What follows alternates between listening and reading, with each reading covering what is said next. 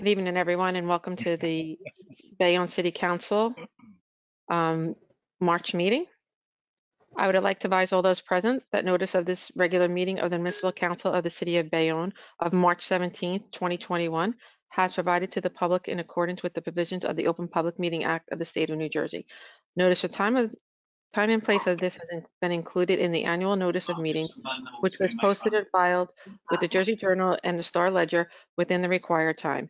An additional notice of time and place of the meeting was posted and filed with the city clerk and forwarded to the Jersey Journal and the Star Ledger by fax on March 12, 2021. A notice was hereby given that the Municipal Council of the City of Bayonne will conduct this meeting via virtual remote communications equipment in conformance with the directives of the Executive Order of the State of New Jersey for the purpose of conducting city business. The regular meeting of the Municipal Council of the City of Bayonne is now in session. Please rise for the Pledge of Allegiance. I pledge allegiance to the flag of the United States of America, allegiance to the flag, Republic, which which stands one to the nation, republic, under God, stands indivisible, one with nation. liberty and justice for all. Roll call, Madeline. I think I did it backwards, but that's okay. Councilman Carroll, Here. Blaze is absent for the moment. Mr. LaPalooza, Here. and Mr. Perez, Here. Ms. Nadrowski. here. Before we get started, first of all, today is March 17th. So I'd like to wish everyone a happy St. Patty's Day, safe St. Patty's Day. Unfortunately, our parade in Bayonne's canceled again, but we still encourage you to celebrate the Irish culture in a safe manner. With that being said, it's also National Women's Month. I gave a statement at our caucus meeting recognizing, National Women's Month is about recognizing women, giving them a voice, that they matter, seeing women rise up in power and taking on roles. That's what Women's Month is about. But I'm going to defer to Melissa Matthews, the City BA, wanted to make a statement about Women's Month and thanking some of our employees here. So, Ms. Matthews? I'm here. Can you guys hear me? Yes, we can. Okay. Thank you, Council President Sharon Nadrowski and all the council members for allowing me the opportunity to speak. I just really wanted to take a moment in this month because I wanted to thank all of the women in the community that are making a difference.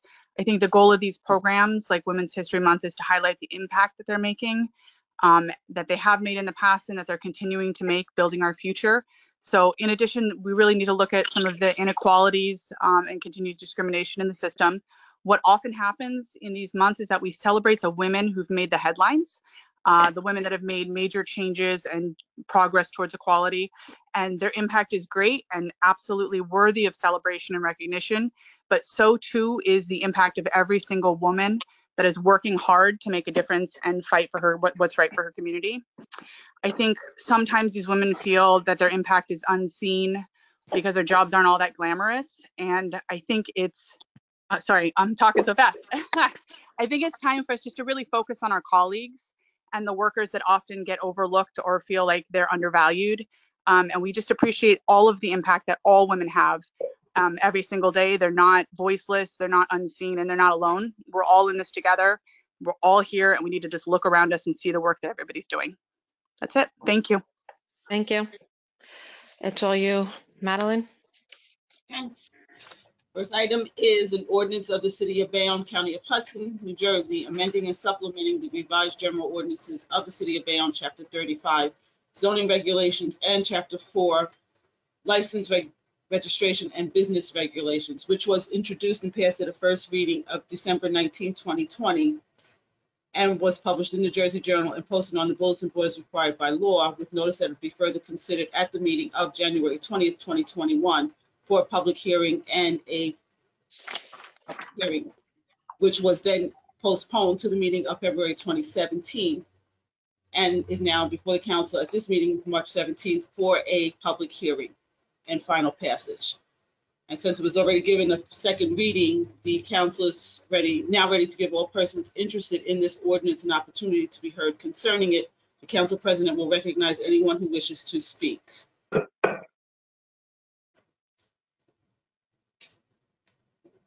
there any speakers on 01?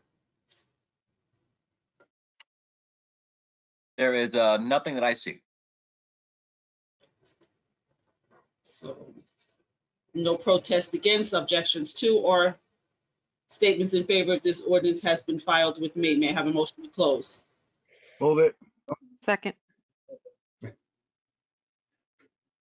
And on the resolution for final passage.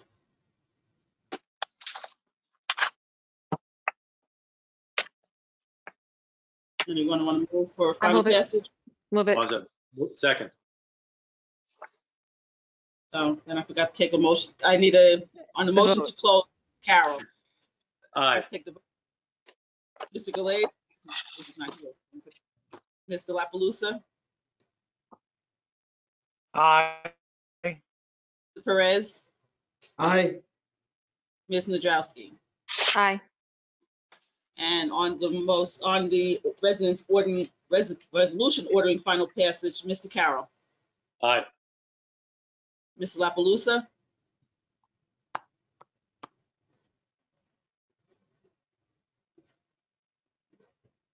Mr. La Palusa, your vote on final passage? He's saying aye. We can't hear him. I can't hear Can't him. hear you, Okay. Gary. Aye. Oh, there you go. You're on delay, Gary. Okay.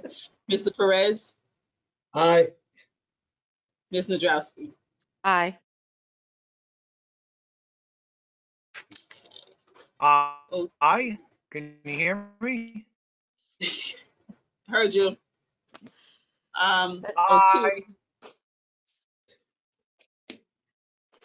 Gonna make a motion. Boy. Gary, did you have surgery today? Aye. Can you hear me? I can hear you. Can you You're hearing him from 5 minutes ago. So No. you want to take like 2 minutes, let him sign off and on again? Maybe that'll help. Gary? Are you gonna go out? Gary. in and out? I think mine keeps going in and out. Should I sign out and come back? What do you think? Yeah, Gary, I think you're best served by signing out and then signing back in Well, wait. and getting a different internet service, of course. that's why I'm downstairs, because I'm hardwired in today. That's why I come back here, because I can get everything I need to. I thought everyone was just celebrating St. Patty's Day early. I don't know. Well, you have to. Don't the bars close at 8? Not anymore. Oh, okay. Well, not that I'm going to a bar, but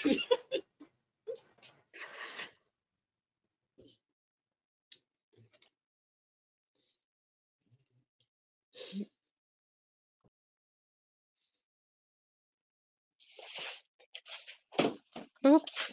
Get my.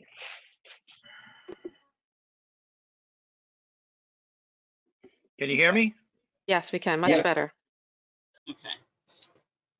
02 is a bond ordinance providing for various improvements to the Bayonne Public Library by and in the city of Bayonne in the county of Hudson, state of New Jersey, appropriating $2 million therefore, including the bonds to be received from the state of New Jersey's Construction Bond Act grant program, and authorizing the issuance of $650,000 in bonds or notes of the city to finance part of the cost thereof, which was introduced at the first reading at the meeting held February 17th, was published in the Jersey Journal and posted on the bulletin board as required by law, with notice that it be further considered following final passage following a public hearing at this meeting of March 17th, is now before the council for its consideration and a public hearing.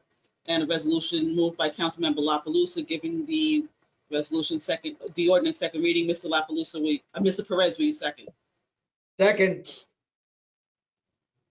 And on that resolution, Mr. Carroll, Aye. Mr. La Palusa. Oh, I lost him again. Okay, I can see him. Mr. Perez, Aye. Ms. Nadrowski. Aye.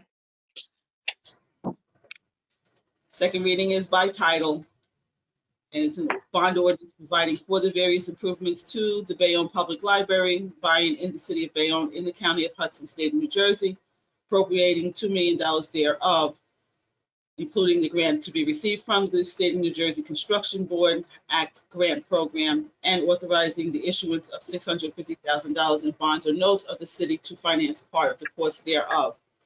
The council is now ready to give all persons interested in this ordinance an opportunity to be heard concerning it. The council president will recognize anyone who wishes to speak. All right, we've got two people. I will say there is someone who wanted to speak on the first matter, but Okay. Okay. Okay, well, we'll finish this one first. Was it JP? Who wants to speak on this one? Edward Grimes does. That he wants to speak on the first one. Oh, Edward, I'm sorry. No, he wants to speak on this current one. On the library? I believe so. We can unmute him, but I'm sure he wants to speak on the first one. Okay. Hello, Mr. Grimes.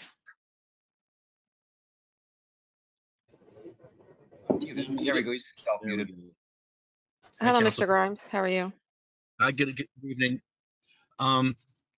I couldn't get my hand raised for the first ordinance. The first ordinance was about the cannabis zoning. Yeah. Did I miss it? Yeah, but you could speak on it. Okay, I could. I did want to speak on that. I am part. My name is Lefty Grimes. I'm in a 501c3 called sativacross.org. We advocate for disabled people, for wheelchair rights, and for cannabis patients' rights. And I'm happy to see that the council has taken a proactive approach on this. I believe some towns are enacting a 2% tax on medical. I don't know if I agree with that or not. I probably don't, because I don't feel like the sick and dying should be nickel and dimed. But however, if you do consider this tax, because I believe it's inevitable, that we have taxation with representation. So if you do tax somebody in a wheelchair with cancer, can we represent them by giving them wheelchair access throughout Bayonne? And I'm just talking maybe one step. If you have one step business with one step, you can partner with the city to maybe go in halves to get that fixed. Can you hear me? Yes, we Yes. can. You can. I'm hearing something. Okay. That's okay.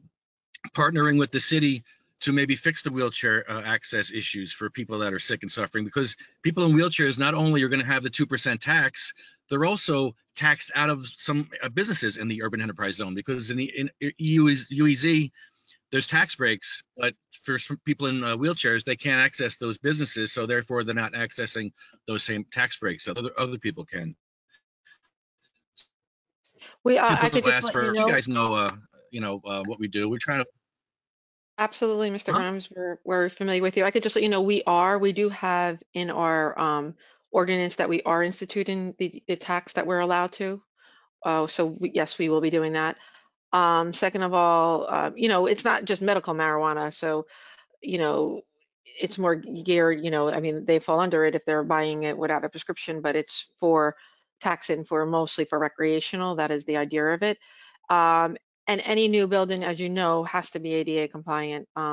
So we'll have, I understand what you're saying. We've had this discussion. We encourage businesses to, we offered business some stuff to incentives to make their stores wheelchair compliant, and all new buildings must comply with the law and be ADA compliant. Well, see, the problem though is that I'm sorry, but the problem is a lot of people are just fixing their fronts of their buildings. They're not putting in a new building. They're just doing a whole new front, and they're putting in a new step. So maybe for any kind of new construction, maybe an ordinance could be adopted where if it's one step is fixable. I can see 2 or 3 being a problem, but one step, surely that's a fixable problem. And a lot of the Bayonne issues are one-step problems. That's all.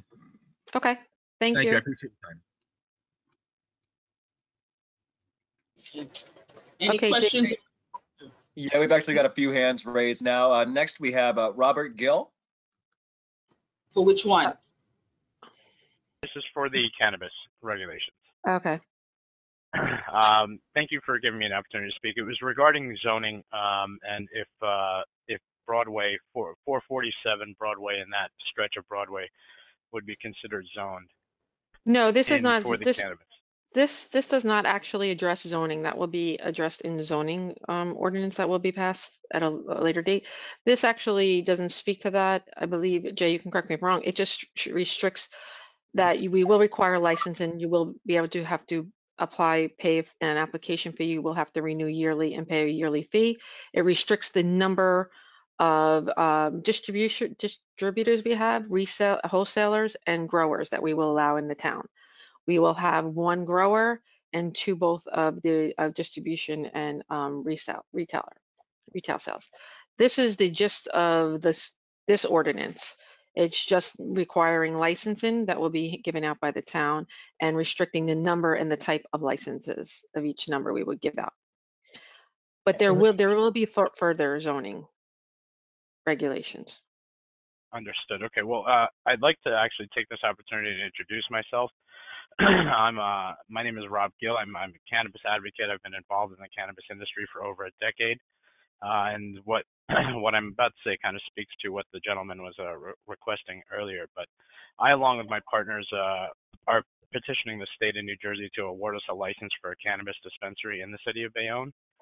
I am not from Bayonne, but I am a frequent visitor to the city, as I do have a few friends that live in town, a couple of which that have been lifelong residents. I know that cannabis is a somewhat controversial topic, but the fact of the matter is that people have voted it in. It's here to stay. And then, you know, you guys just approved a couple of dispensaries, distros, and a grow, right? So to the naysayers that are, you know, on board and listening, you know, it's not all bad news. As we just discussed, there is a 2% city tax that can be collected off of all of the cannabis sales within the city limits. And in addition to that, my group and I would be offering another healthy percentage of give back to the city of Bayonne, targeted towards the aiding the seniors and the community. Wait, I'm just gonna, Yeah. Jay, you know what, Mr. Gill, I appreciate what you're saying, but this isn't the forum to make a pitch to or what you're offering, right? Because this is just a hearing on the passing of what's contained within this resolution, and none of that's contained within this resolution. As a matter of fact, it actually says in this resolution that establishing the zoning and license requirement are reserved for future. You know, that you're kind of making a pitch why you want to be the thing. That would be something you have to come into the city. First of all, you have to be approved by the state and have to be approved by a state-funded bank and all that. There's a whole bunch of other requirements before you even get city approval or consideration. And when we have the application, you'll be able to then submit it and you can make your case at that time to the committee that will rule on that. You know, I appreciate what you're saying, but Absolutely. it's just not Yeah, relevant to what we're talking about right now, this ordinance. That stuff is not contained in this ordinance. understood. Okay. I'm sorry. I was trying to use that as an opportunity to introduce myself to the community.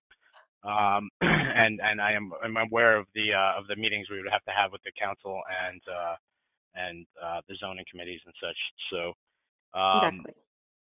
just to let you guys know, I'm here. I'm online for your city residents that have any questions about what a dispensary could mean for them. I'm happy to answer any of those questions on that side of the fence. Just here's a resource then. Thank you for your time. Okay, thank you. Anybody else, Jake, on cannabis, I guess? We can Yeah, I close that believe out. we have one more, and that's Hugh Giordano. Okay. And I've unmuted you, Hugh. You just need to unmute yourself. Excellent. Hello, can you hear me okay? Yes. Excellent. First off, I just wanted to say thank you very much to the city of Bayonne for taking leadership role in having the conversations about cannabis and at least doing what you need to do on a regulatory level to set up a system for your city. I think it's a great, I think cities need to be, we hear all the news about cities and towns and boroughs that are blocking and banning both adult use and medical. And I just think it's good to see a city taking a proactive approach, especially caring about patients, listening to their needs, but also as the representative for the United Food and Commercial Workers Union, I did call at the last meeting as well. Just wanted to touch base again and say, I hope that the regulations going forward will have labor standards that you will look at past practices of companies, how they treated workers, how they treated patients, how they care about labor standards, workers' rights, having a collective bargaining agreement from seed to sale, how they fund social equity plans. I think all these things need to matter. And I'm sure that you're having these conversations, but we just wanted you to know that the UFCW is here. We support you. We support the leadership of Bayonne, and we look forward to working with you in the future. And keep up the great work. Thank you. Thank you. Okay, I think we can move on to the library now. Jake? I believe so. Hopefully, we have two other people. I don't Okay. know what they're going to speak on because the hands came out of nowhere. But Okay. next we have Jamie Van Sciver. Yes, good evening. I was looking to speak on cannabis. I have had my hand raised. My name is Jamie Van Sciver. I'm from Paulsboro, New Jersey. I'm a medical cannabis patient in the state, and I am also with Sativa Cross nonprofit. I'd like to ask you to reconsider the tax on medical. I know other towns are doing it, but that doesn't make it right. I was at a council meeting last night, and other people at that council meeting said, you know, we'd be foolish not to. Just because people are doing something doesn't make it right and doesn't make it moral or ethical. We're talking about medicine versus recreational things like alcohol, cigarettes. That's taxed. Is insulin taxed? Are other people's medication taxed?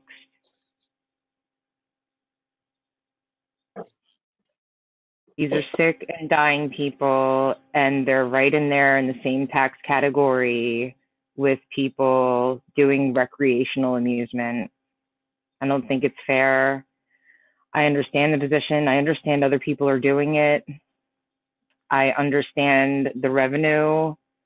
Maybe if you could consider that if it's an absolute must, that when these establishments do start generating recreational revenue, maybe you could step back and take it easy on the medical patients and take that hardship away. Thank you for your time. Thank you.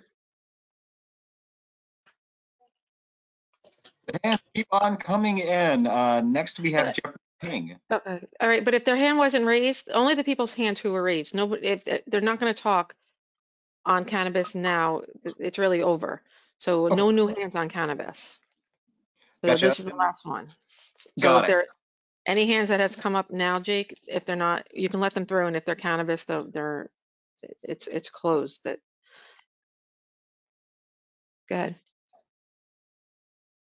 Okay, Jeffrey, you're just self-muted right now.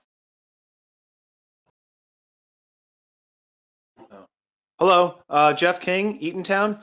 I really do appreciate, very much value the opportunity to have my public comment on this. It's an important issue, have really strong feelings on it, and I do agree with all of the other callers, Mr. Grimes, Ms. Van Sciver, Mr. Giordano. Definitely want to see equitable and fair operation in your municipality. I think it's really important that you are progressive and you do get excellent service for the patients. It's really important. It matters a lot. And just as important is that 2% tax is very tough on people who have to decide whether they want to eat or pay their heating bill or take their medicine. It's not covered by insurance. So I agree with Jamie in saying, let the recreational people subsidize the patients and take the money that you do make out of this, which will be substantial, and put it back into the community for people who have disabilities and people with special needs, anyone that is struggling to get by. We can do better by them. This is an opportunity to make the whole community better and safer and healthier. So I do applaud you for welcoming cannabis into your community. That's progressive. It's just a little conservative the way you're implementing it, but I understand it's a tightrope, and I respect that you're on the right track. So if you take our comments into consideration, it is much appreciated. Thank you kindly. Good evening. Thank you.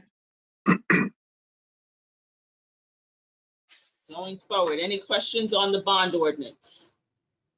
On the library, Our library director is on the line, on the meeting, JP Pecoraro.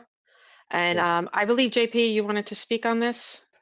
Yeah, just take 5 minutes. I just wanted to again say thank you to the city council for supporting us on this. Can you hear me, by the way? Yes, we can. Yes. Okay, great.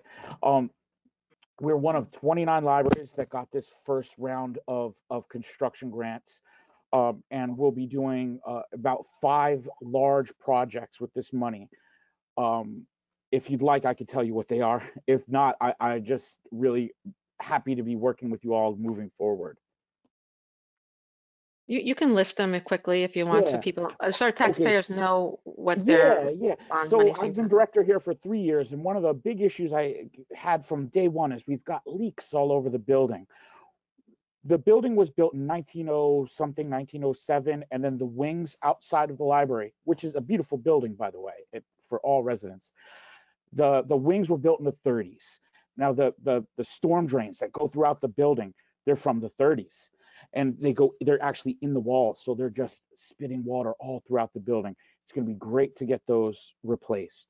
Our boiler is original to the building as well, so the boiler systems will be upgraded.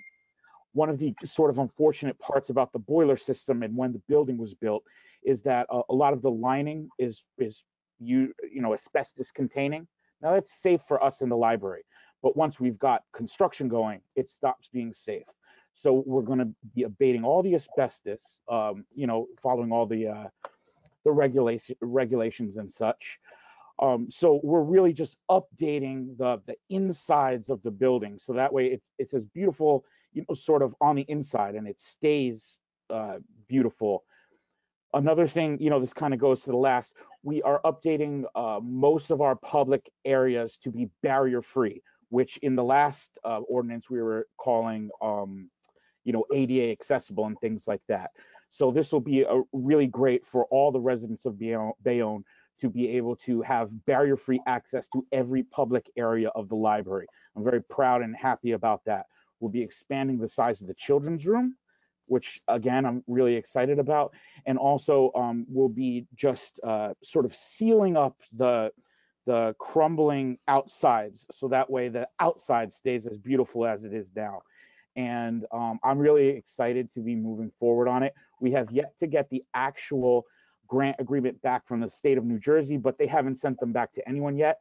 But as soon as we get it back, I'll be working with you all over at City Hall to get moving on the next steps. And so I really want to say one more time, thank you to the City Council for supporting us in this process, because without you guys, we wouldn't even have been able to apply. And without this bond ordinance that you're making, we wouldn't be able to receive the grant. So thank you again. Thank you, JP. We're excited and looking forward to all the new improvements you're going to be doing over there. We can't wait to see it. So good luck. Oh, and happy St. Patrick's Day to everyone. Thank you. I like the sweater. Okay, Madeline, is any other hands raised, Jake? No, we're good for now. Okay. No protest against, objections to, or statements in favor of this ordinance or its passage has been filed with me. May I have a motion to close? So moved. Second. And on the motion to close, Mr. Carroll. Aye. Mr. La Palusa? Aye. Mr. Perez? Aye. Ms. Nadrowski? Aye. And resolution ordering final passage. So moved. Second. And on the resolution for final passage, Mr. Carroll. Aye. Mr. La Palusa? Aye. Mr. Perez? Aye. Ms. Nadrowski? Aye. 03 is a refunding bond ordinance of the city of Bayonne in the county of Hudson, state of New Jersey, providing for, one, the refunding of certain outstanding school refunding bonds of the city dated June 10th, 2015, to provide for debt service savings, and authorizing the issuance of not to exceed $13,500,000 aggregate principal amount of school refunding bonds of the city to effect such refunding and appropriating the proceeds thereof, which was introduced and passed first reading at a meeting held February 17th, was published in the Jersey Journal and posted on the bulletin board as required by law, with notice that it would be further considered for final passage following the public hearing at this meeting, and is now before the council for its consideration and a public hearing. And a resolution moved by Councilmember Perez, giving the ordinance second reading. Mr. Carroll, will you second? Second. And on the resolution, Mr. Carroll. Aye. Mr. La Palusa? Aye. Mr. Perez? Aye. Ms. Nadrowski? Aye. Second reading is by title. It's a refunding bond ordinance of the city of Bayonne in the county of Hudson, state of New Jersey, providing for the refunding of certain outstanding bonds, school refunding bonds of the city dated June 10, 2015, to provide debt service savings and authorizing the issuance of not to exceed $13,500,000 aggregate principal amount of the school refunding bonds of the city to effectuate such refunding and appropriating the proceeds thereof. The council is now ready to give all persons interested in this ordinance an opportunity to be heard concerning it. The council president will recognize anyone who wishes to speak. There are no hands raised at this time. No protest against, objections to, or statements in favor of this ordinance has been filed with me, or its passage has been filed with me. May I have a motion to close? So move. Second. On the motion to close, Mr. Carroll. Aye. Mr. La Palusa? Aye. Mr. Perez? Aye. Ms. Nadrowski? Aye. And a resolution ordering final passage. So move. Second. And on the resolution for final passage, Mr. Carroll. Aye. Mr. La Palusa? Aye. Mr. Perez? Aye. Ms. Nadrowski? Aye. 04 is an ordinance adopting the redevelopment plan for the property located at 1099-1105 Avenue C and 6668 West 54th Street, which is identified as Block 34, lots 26, 27, 28, 29, and 30, as shown on the official tax map of the city, pursuant to the local redevelopment and housing law, NJSA 40A:12A-1 exec, which was introduced and passed the first reading at the meeting held February 17th and was published in the Jersey Journal and posted on the bulletin board as required by law, with notice that it would be further considered for final passage following public hearing at this meeting of March 17th, is now before the council for its consideration and a public hearing. And a resolution giving the ordinance second reading is moved by Councilmember Perez. Mr. La Palusa, will you second? Second. And on that resolution, Mr. Carroll. Aye. Mr. La Palusa? Aye. Mr. Perez? Aye. Ms. Nadrowski? Aye. Before we Second go to, reading. okay, sorry again. The second reading is an ordinance adopting the redevelopment plan for the property located at 1099-1105 Avenue C and 66-68 West 54th Street, which is identified as Block 34, lots 26, 27, 28, 29, and 30, as shown on the official tax map pursuant to the local redevelopment and housing law. The council is now ready to give all persons interested in this ordinance an opportunity to be heard concerning it. The council president will recognize anyone who wishes to speak. I would like to say something first on this. I would like to consider this resolution or this ordinance under the guise that right now it doesn't have a requirement for commercial. I myself had reached out to our city planner and she told me at least two other council people had reached out to her with an interest in having a commercial part in this building. It is in an area that's how they're going in the zoning, is where it's, like commercial or retail, I should say, not commercial. And the planning board every member of the planning board had recommended that a retail space be included in the bottom of this building. And so I am asking the council. And I also had a call today from a gentleman who currently has a business in this building, and he's a viable business and he would like to stay in the area. So it isn't like a business wouldn't be supported there. He is a tenant in here. So I'm just asking that we would consider it with the change in this ordinance when we vote on it, as if my colleagues agree, with having making a retail space of a minimum of, usually we do 1,000 square feet, but I realize it's smaller, bit 800 square feet of retail at the bottom, on the bottom floor, to keep the integrity of the area, that neighborhood there where people walk to stores and stuff like that. So I'm just asking my colleagues if they're good with that. So, so you just repeat what you're like, what you're saying. You want us to say it has to have commercial? Yeah, I want to say shall. I talked with the city planner. She thinks it's a reasonable ask. Like I said, the whole entire planning board did ask to have that put in, but didn't make it a requirement. I had a current business there, Jay, he owns the liquor store there, and he would love to stay in that neighborhood. I'm not saying that they have to give a lease to him, but it isn't like they wouldn't be able to.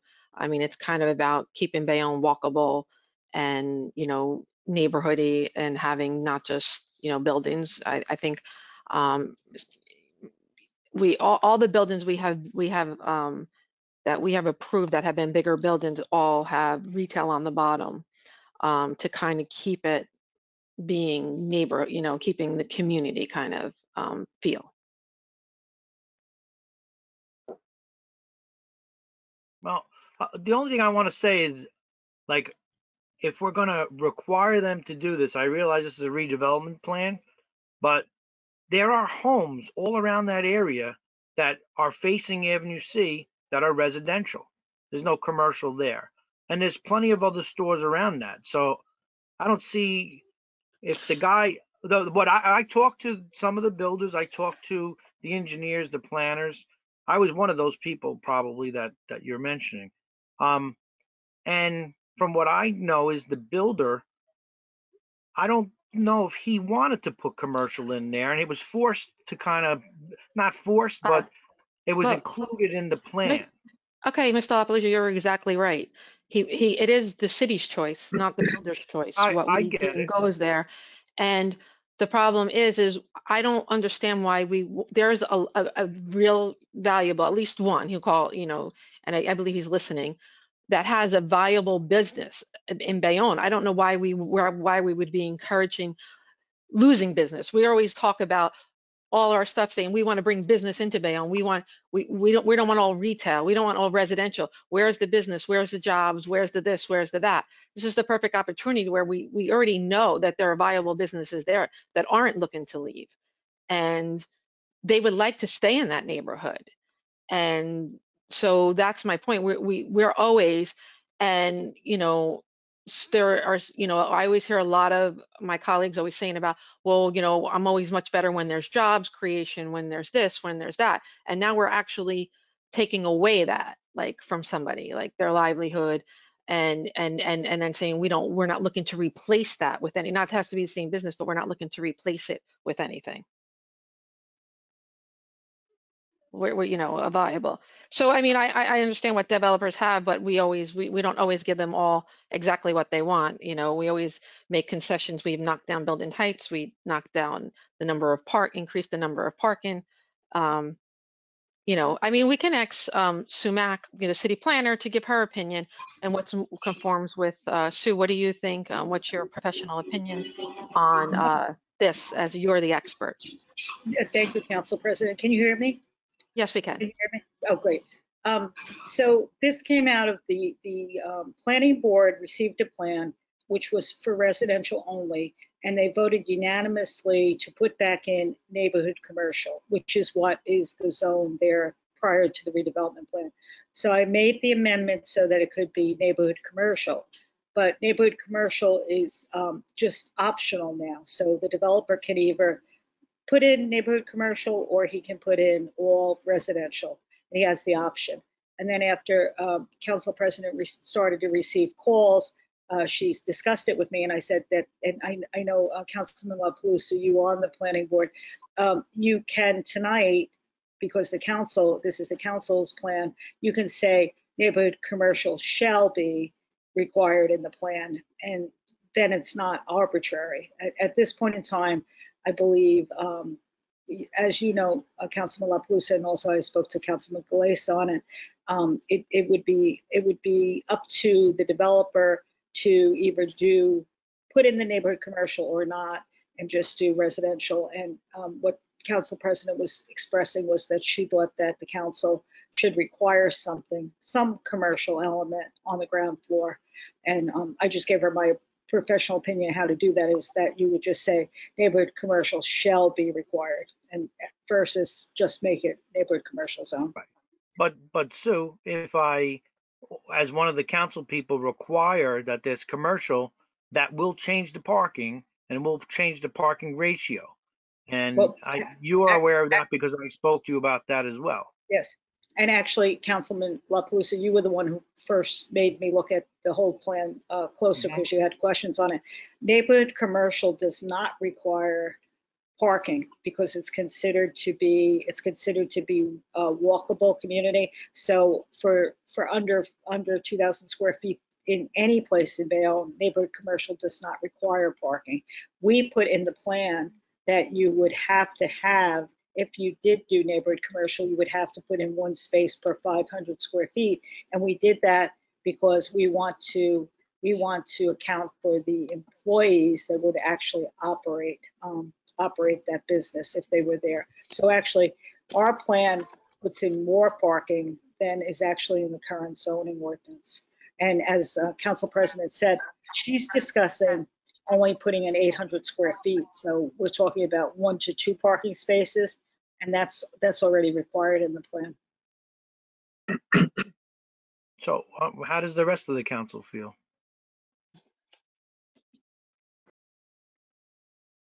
Wasn't there supposed to be an attorney for Denoy speaking today? We're talking about what we're putting forward on. He'll speak next. He's not the attorney, but this is about what we're going to put, what we're putting in it. So this is what it's what the city, what we want to recommend and what we think that area needs from a city perspective, from our what goes with our master plan, what fits the neighborhood, Gary, it's your ward, it's your neighborhood. I know, it's kind of similar to the res next to phase 2, a little bit like that, Well, it's half the height. commercial. Well, I think one's a 2-floor difference, but one's in the CBD and one's not.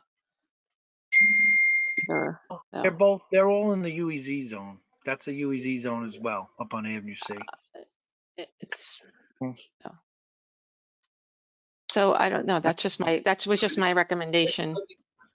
I don't have an issue with commercial or non-commercial.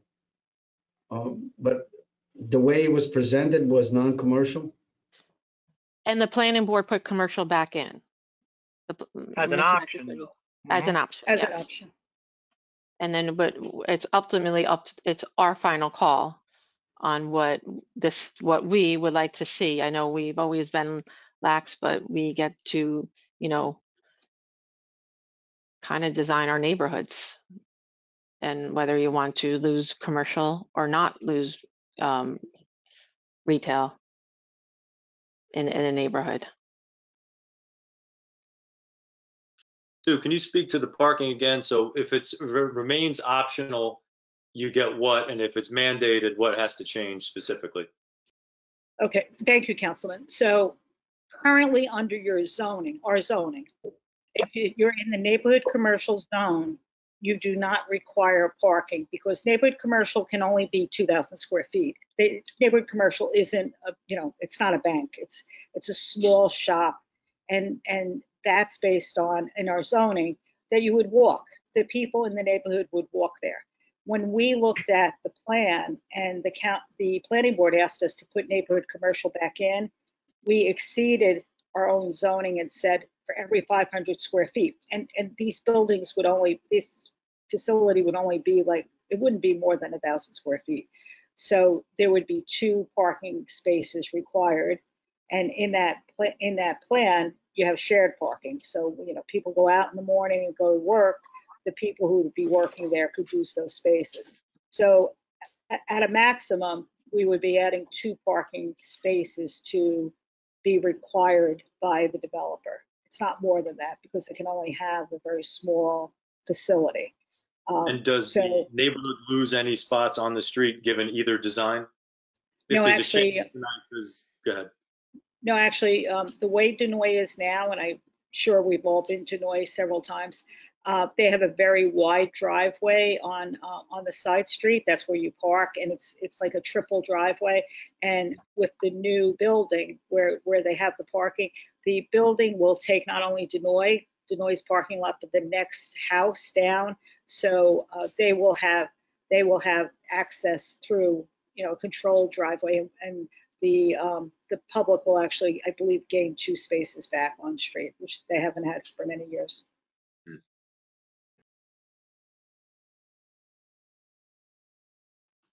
So the motion would be to amend the To say shall, resolution. to say shall contain. Right, so we would add it to the last whereas clause. Whereas the city council believes that the preparation of a redevelopment plan containing a commercial component is in the best interest of the city for the redevelopment of block 56, blah, blah, blah, blah. And then again, in section 4 of the resolution, it would say, is it authorizing director to prepare a redevelopment plan, which redevelopment plan shall have a commercial component for all the properties located at blah, blah. Jay, can I just offer something on that? Right. Good. Jay, the way the redevelopment plan, the planning board resolution that came to the council said that we should put back in neighborhood commercial in the plan, which I did. What I suggested to the city council president is that that's arbitrary. You can say that it shall require neighborhood commercial instead of just making it arbitrary. The word shall is prevailing in plans. It means it shall be required The versus question becomes, you is have an that a option. substantive change that requires a new hearing? I'm not up to speaking on that. I just know that we did revise the plan to put neighborhood commercial in based on the planning board requirements.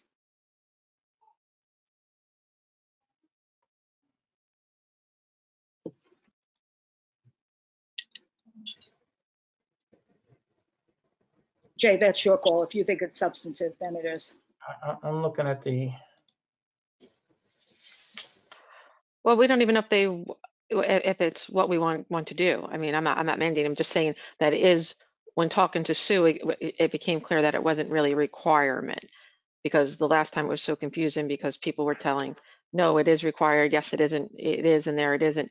So it came up in conversation, and like she said, that was the recommendation of the planning board to put it in there, but the wording makes it optional. So okay, so we're just looking to right now, clarify that. approval does contain a component for the planning board approval contains a commercial component, although not mandatory. So the motion would be to make that commercial component, albeit whatever size, a mandatory component, right?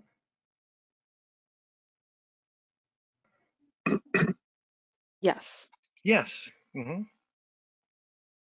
All right, so then the motion would be to amend section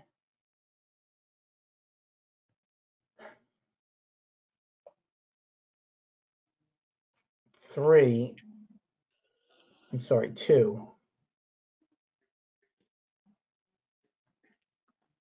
where it says the redevelopment plan designated for the properties identified as block 34, lots 26, 27, 28, 29, and 30 on the official tax map of the city of Bayonne is hereby adopted with the proviso that the redevelopment plan shall contain a commercial component.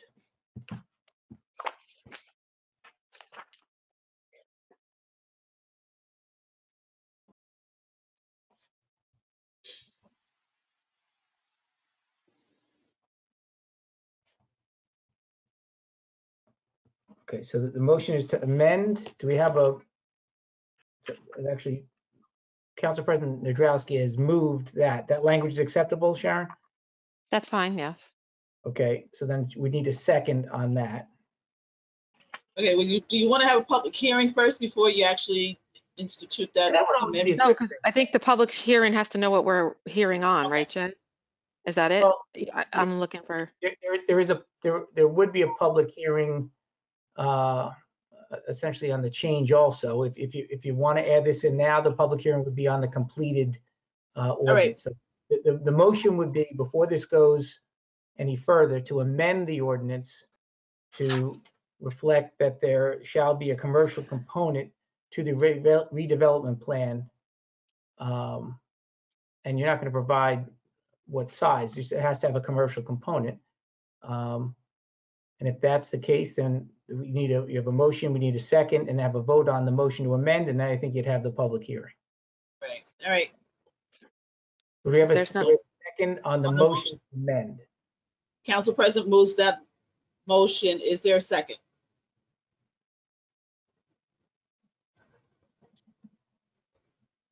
no, so we'll just vote.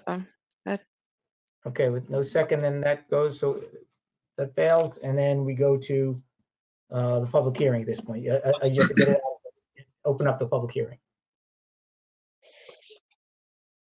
Okay. Are there any speakers on this ordinance? We've got a couple. First off, Mark Gribler put in to a chat to me that he wanted to speak. Mark, you are actually unmuted right now if you wanted to speak. Can you hear me? Yes. Okay. I'm Mark Gribler, MGS Studio. We're the architects for the Denoy Group. In the context of the discussion of the commercial space, if you look at the plan, the building proposal included a ground floor space captive to the building for an exercise/gym facility captive to the building, which is amenable to, of course, being a commercial space. That's a business decision. I'm sorry, can you clarify then? Well, it has to conform with the plan, right? The city does get some say in what's allowed. Of But course. actually, we have the final say, on what it's going to be. But you're saying that that's not really commercial. Are you telling me that gym will be available to the public? It's I'm just closed gym only indicating for the residents. from the planning standpoint, there is a shell space on the ground floor proposed as part of the building as a gym captive to the building in the residence, which is of a size that Ms. Mack was discussing, which from a business standpoint could certainly be a commercial space. And again, we'll gain 2, maybe even 3 cars in getting rid of the existing curb cut for the restaurant. As you know, on the west end of the 54th Street is where we have an in and out curb cut for the building parking. So I'm just saying that the building itself will support the commercial piece if so required. Okay, thank you.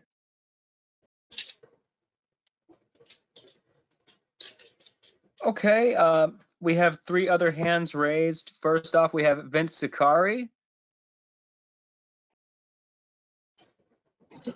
I'm counsel for Denoy, who is the builder. So if anyone from the public has a question, or the council for that matter, I'm available to answer any questions you may have.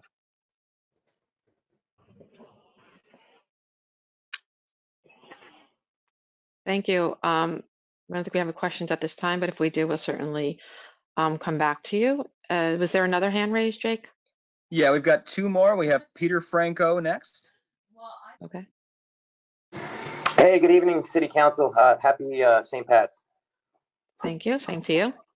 All right, so I just wanted to thank you, Council President. I really applaud you for fighting for small business and putting this amendment in the plan to hold the developer to his word. I know this area very well. As you know, I moved uptown, and literally right around the corner. So I like the idea of development because that area is blighted. There was a horrific murder a little over a week ago over there. You have a large congregation of temporarily homeless people in the area.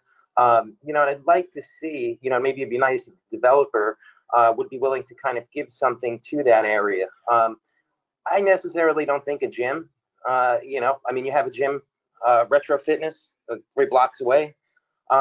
You know, keeping in theme with the restaurant, or it's something that ties into to the neighborhood. You have a recently new hardware store a block away. That area of town really needs life to it. So this commercial component is very, very vital. And so I really appreciate it, Council President. I'm happy with you on this one. So thank you. It must be St. Patty's Day. Luck of the Irish. But Peter, we didn't make it mandatory. The motion I made didn't pass, so you understand that it's optional. It's still optional. So. Oh, well then, so here's the thing. I would pitch to the other council members to really stand with you on this. I think this is, you know, it's important, ultimately. I also, so I'm kind of curious with Mr. LaPalooza. What is the only time he's ever took the side of development? You know, it seems like this is in his neighborhood, you know, ultimately, and he's kind of siding with the developer almost on this. No, I didn't say who I was siding with, so I don't know if you're putting words in my mouth, and I don't think that's right of you to do that. Well, no, listen, I apologize. I'm not suggesting that. It just seems like, you know, wouldn't you be for, you know, this amendment? I have to tell you, I see the area. I want new building in that area. Okay, as far as there being commercial, right across the street, there's 2 family and 1 family homes. So as much as you might say that there might be 1 or 2 stores going away, I think those stores are actually relocating in the area to places that aren't businesses now. So something positive is going to come out of that. Well, I mean, you know, obviously the people in that area, I mean, I live right around the corner, so, you know, but to me, you know, you need that commercial component here. And for it to just be suggested, you know, the developer's not going to, you know, if it's not legally binding, nobody's going to do anything. I mean, we know this, you know. But like I said, right on the next corner, there are residential homes. This is going to be residential. It's not taking that much commercial off, especially if those are relocating right across the street or right around the block. And that's what I've been told. So I want to see something new go there. I think that's the most important thing right now, is to get rid of some of the blight and get that new development. And it's not as tall as some of the other developments that I was against. And a lot of what I was against in the past has been the height of those buildings. And this kind of falls in line with what the height of the buildings were on Broadway all along for like the last, whatever, 70 years or so. Gary, you know that area. You might have trouble renting those apartments, to be quite honest with you. That is probably one of the hardest hit parts of town. I mean, you go there, I come back on my commute, I'll stop at Herbs Liquors, and, you know, you could see, you know, just the area needs help. It needs a shot in the arm, but it also needs business, you know, and yeah, sure, a business can be relocating or whatever. What are we doing? You know what I mean? I thought you were a guy that was big on business, you Well, I'm know, a guy who and wants to have new people come in to revitalize the whole area, because if you don't have new people and the density that we always talk about in the master plan, there's not going to be enough people to support those businesses. And those businesses are still going to be in that area from what I've been told. So I think the revitalization is going to happen when those people move in and gentrify the whole area.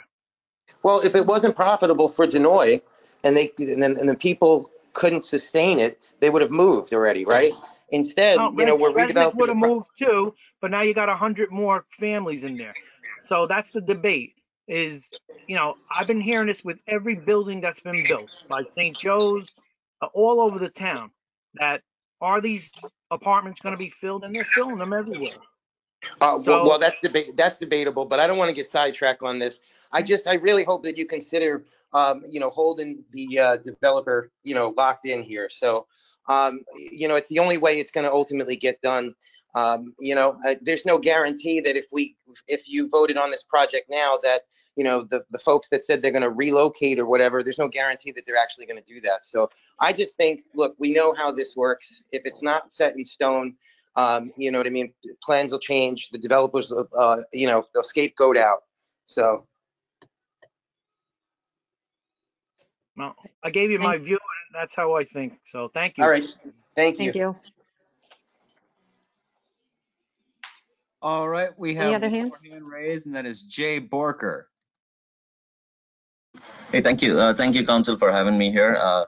Luckily, I share my name with Jay Coffee here, so you got two Jays today. I spoke to Sharon earlier today, and Sharon, thank you for giving me all the information to get on this call. I really wanted to speak to the council about the commercial aspect to the building. As you guys have probably heard, I am the owner of one of the locations that's going to be affected once this building comes in. As you mentioned, Gary, yes, I do have no other choice but to relocate if that does happen, right? I'm very excited, to be honest with you, that this new project is coming along. I do certainly agree with the council that, you know, we could do with a good-looking building, more people coming into the area to gentrify the area. That being said, you know, we've been in that location for over 10 years now. That business has been there for over, I want to say, 20 years. I don't want to see businesses moving out of that location, right? I don't want them to be forced to be moved out of that location. I'm not saying that I want a commercial space there for myself, but I think it's very important that once you have a better looking building, you bring in better looking businesses to bring more people into the area, right? That's how you bring more people into the community. So that's why I think what I'm trying to implore this council to do is to at least mandate the developer to have a commercial property location on the first floor, so that if not me, somebody else can come into this brand new spanking building and then provide service to the community with a brand new business that they are able to open there. And thank you for your time. Thank you. All right, at this time, there are no more hands raised. Okay, with that, I'll take a motion to close. So moved. And a second.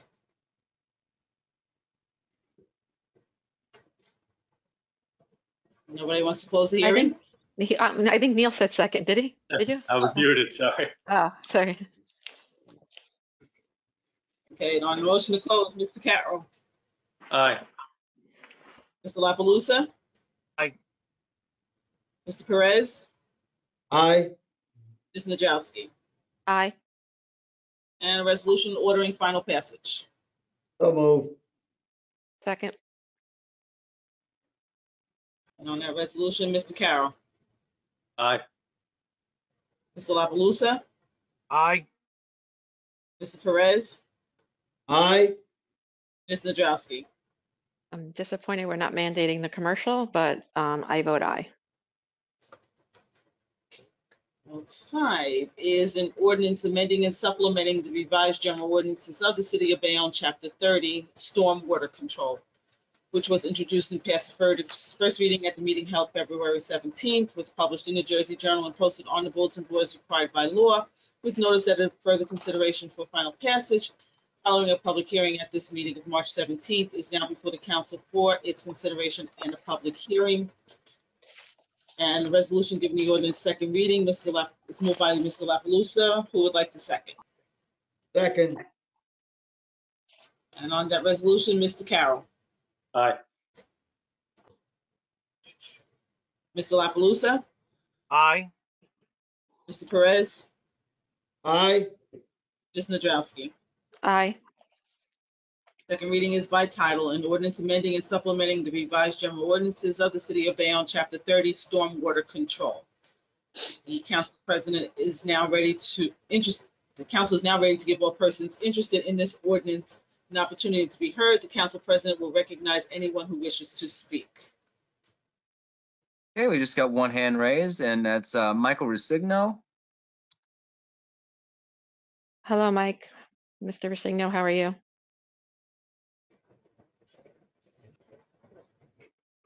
We can't hear you, Mike, if you're speaking.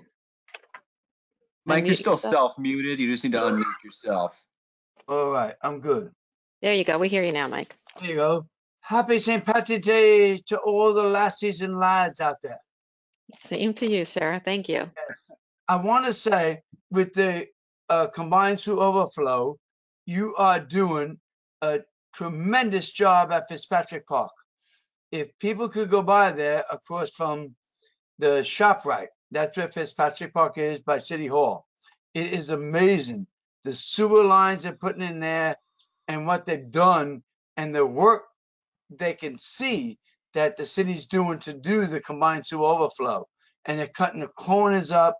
And I mean, it's just, it's really amazing. And I think you should promote that more to let people know that you are cleaning the waterways in Bayonne as a peninsula city, because the work I see going on there is just tremendous. And then also Collins Park, and then the great work you've done at Ahern Stadium and even at 16th Street Park. So I think you should work on promoting that a lot more. But yes, the combined sewer overflow, changing the laws and all that stuff is terrific. And I'll give you a thumbs up. Thank you.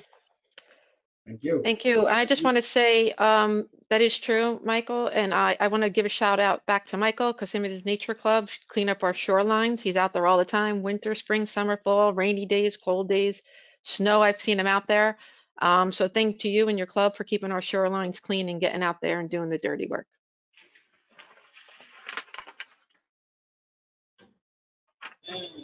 Anyone else? I was going to say a big hand for Sal, who fought so hard to get moving on Fitzpatrick Park too, is not here. Yes, that is true. Yeah.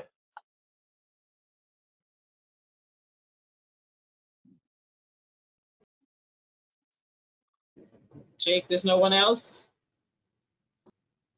No, not right now. We do have a request from Peter. He wants to be the first to speak for the public speaking portion of the meeting, so just noted. Okay, that's fine. Okay.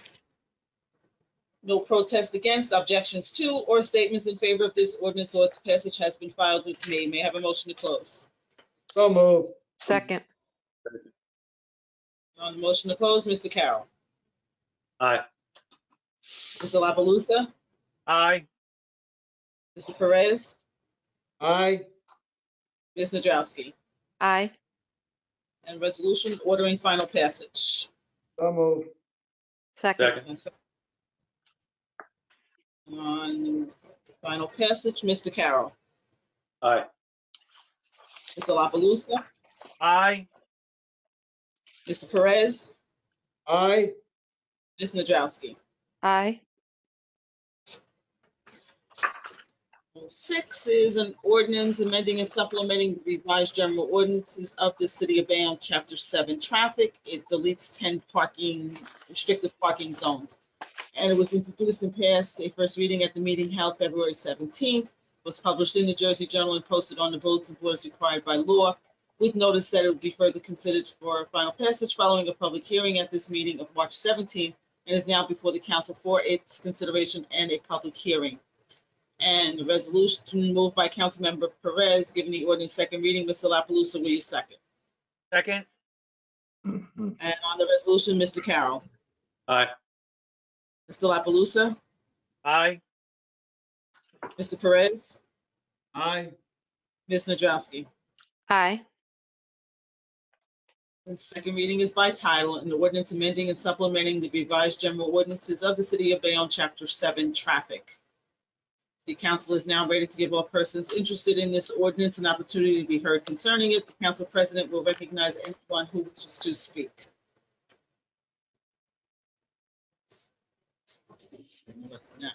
All right, there are no hands raised for this at this time. No protest against, objections to, or statements in favor of this ordinance or its passage has been filed with me. May I have a motion to close? So moved. Second. And on the motion to close, Mr. Carroll. Aye. Mr. La Palusa? Aye. Mr. Perez? Aye. Ms. Nadrowski? Aye. And a resolution ordering final passage. So Move move. it. Second. On the resolution, Carroll. Aye. Mr. La Palusa, Aye. Mr. Perez, Aye. Ms. Nadrowski. Aye. Okay, and now we're open for public comments. Okay, and that being said, again, first we've got Peter Franco. Good evening again, City Council. Can you hear me? Yes, we can. Okay, awesome. All right, so listen, I was a little disappointed that I read the agenda and a resolution I submitted for review didn't quite make the cut, but I'm the ultimate optimist, and I hope that after this speech, we can get it walked on towards the end of the meeting. So listen, it's time to abolish. Oh, I first just want to acknowledge Council President Nadrowski for getting back to my email. She was the only elected official that got back to me. So I appreciate that, and thank you for your consideration. And Neil, I shot you a text, but I don't know if you got it or not. But I didn't get a response from you. It's time to abolish the influence of the county line and restore the power of our vote. Government should be of the people, for the people, and by the people. Nowhere in the federal or state constitutions does it give greater power to our mayor or political bosses than that of our voting power.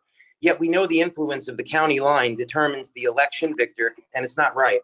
As many of you know, our mayor, Jimmy Davis, announced he would not be supporting the re-election of our Assemblyman, Nicholas Chevroletti, and encouraged the Hudson County Democratic Organization to remove Chevroletti from the line.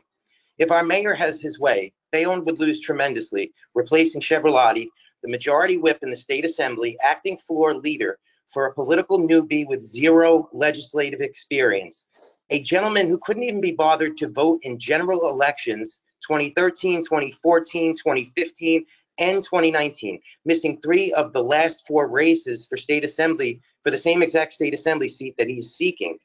Now, everyone with half a brain could see that this decision puts Bayonne in a bad position, all except this egotistical, insecure mayor who is so clueless, he actually believes this is politically smart. This proves 2 things, though. It proves his incompetence and his willingness to put his politics over the residents of the city of Bayonne. It should be our decision as voters, not the mayor's, to determine our representatives' fate. Thanks to the county line, Bayonne voters will be at a severe disadvantage in this Democratic primary election. And here's why. A respected policy firm had reviewed the impact of the county line influence on local elections. From the ballot design, which encourages voters to pick the candidates on the line because they're easy to find and visually more distinct, to the placement of better known candidates. For example, this year is our governor's race, and if you like the job Governor Murphy has done, you would be more inclined to vote for him to build upon his success. However, if you vote down the line this time, you would be voting for change in your assemblyman. This firm also looked at the impact of the ballot design and how spreading candidates across multiple columns or rows or placing extra columns or rows between them makes it harder for the voters to determine which candidates are running for which office, which then ultimately leads to disqualification of votes because you voted for, 2 people for the same position. This isn't baseless theory. I'm coming from a genuine place on this. Whether or not this decision by the mayor was made, I still would have pushed for this. I'm not somebody that, to be quite honest with you, I've never voted for Nicholas Chevroletti. I've worked 2 campaigns against him. But what this comes down to ultimately is no matter where you stand politically, you always need to stand with Bayonne. And this is a bad, bad decision. There's evidence here that substantiates, what this firm had said. No state legislative incumbent on the line had lost a New Jersey primary election between 2009 and 2018. They go on to state, although incumbents generally win re-election, that advantage is rarely absolute. In Bayonne's case, the powers to be want to replace our assemblyman, and they are doing so by removing him from the county line, thus making the case. So since our mayor has demonstrated that he is operating from ego and absolutely incapable of making smart political decisions with Bayonne's best interests at heart, we must hold them accountable. No longer can he be trusted with such influence over our right to vote. This is why I introduced a resolution to the Bayonne City Council members for their review in this caucus hearing. This would give our elected officials ultimately the power to say to the state and the county that we're not standing for this. We know this is wrong. if an elected official was doing a terrible job but had the county line, voters would be at a disadvantage to get rid of him. And why should bad politicians be protected by the line? Conversely, why should good candidates and progressive ideas be at a disadvantage on the ballot based on a select small group of power brokers who carry the influence of the county line? In closing, the voters should have the ultimate power. Your vote would send a suggestion to the state, county, that as well as Jersey City, that it's time to abolish the line and restore our power of voting. Thank you. Are you asking, is that it, Peter? Yes, Council President. Well, I didn't know, were you asking us if we were voting? You asking us to walk it on? Is that what you saying? I'm not, I didn't understand. Are you just making your statement? No, actually, I'm asking you to walk it on. When I sent the email in, I thought I did a good job putting it together. I would like it to get walked on, or at least be considered for that. This is, ultimately, the right thing to do here.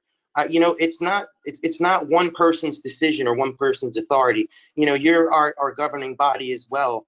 And, if the mayor is going to use his power and position to put politics over the people of Bayonne, I expect the city council to turn around and stand up for the people. So I would hope that you would consider this. It would mean a great deal. It wasn't himself. Okay, somebody's not on mute. Okay. But Does yes, anybody... I would appreciate it if you would walk it on. Thank you. Do any of my colleagues want to make a motion to pass walk something on? Then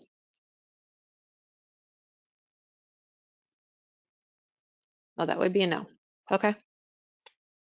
Any more comments? Yeah, we've got one other person with a hand raised, and that's Melissa Godeski. Hi, City Council. How are you all doing tonight? Very good. How are you, Melissa? Well, thank you.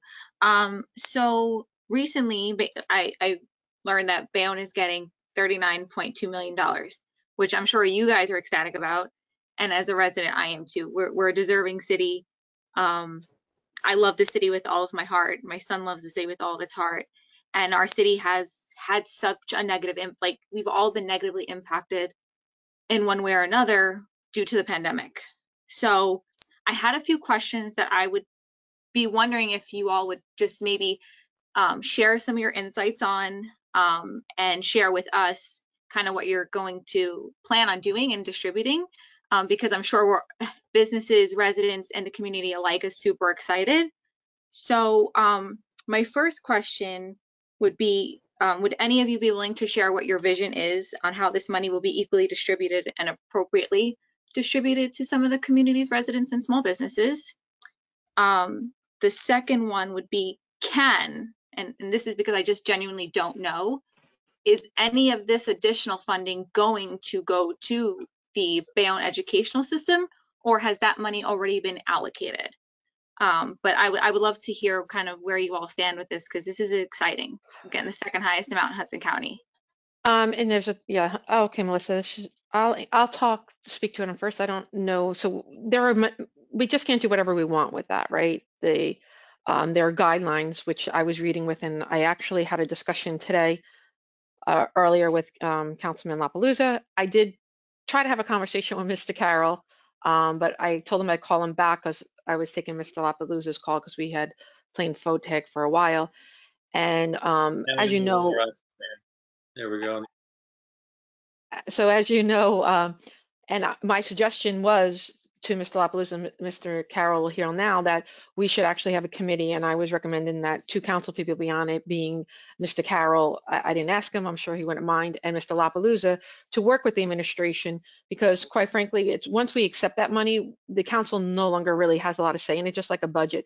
We pass a budget and we give it, and we have intention to be spent on something, but the administration in the end can spend that money on more hires or whatever they want. But there is guidelines in there, infrastructure stuff we can do, and you know, the infrastructure can be helping our water system, which we know we have a big requirement for that. Some of that money can be used for that. I like to see part of it go to that. I also, you know, putting 5G all around town. It's supposed to go to things that'll help, you know, that things that were affected during, you know, that people couldn't get on Wi-Fi, making our whole entire town available for anyone, no matter what your home life is like, that you can have Wi-Fi, right? Even if you don't have service at home. And that a lot of our students had that issue where they didn't have good internet at home. So stuff like that, police communications systems can be upgraded. We're doing that already. We had bonded for that, so I don't think that's necessary. But there's also a component in there where we can give to businesses that have been impacted. And that's definitely something that I'm confident that we are going to look to do. And I'm sure the mayor's on board with that too. There's also, you know, the ability, there are a lot of, I don't think I really didn't completely read it all. I read it, I breezed over it, and all the instructions on what's valid and what's not. I don't think we can give to the school. I'm not sure if that's included. I don't know. Our CFO Donna Mowers on if she can go speak to that. I'm not really sure. I didn't see that explicitly in there, whether it was permitted or disallowed. Of course, we always work with the school and try and give as much as we can to the programs, but you know, there are a lot of things we have talked about. And there's also like stuff we could do for affordable housing too, which is something that I'm particularly interested in. Um, because a lot of people have been affected, whether it's just, you know, upgrading some of our affordable houses, making them a little bit nicer. That's a possibility also, which I am definitely was something I would like to focus on. I don't know if my colleagues, I don't want to, you know, have anything else to say. I think Mr. LaPalooza wanted to speak on something. We can't hear you. You might be on mute, Gary.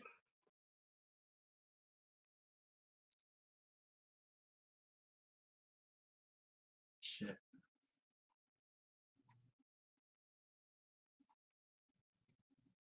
No, Gary, you want to fix? We can't hear you. Neil, Mr. Carroll, do you want to speak while Gary try and fix your mic or? Absolutely. First, I really appreciate that, Council President. I would, if we do form that group, I would love to serve on it.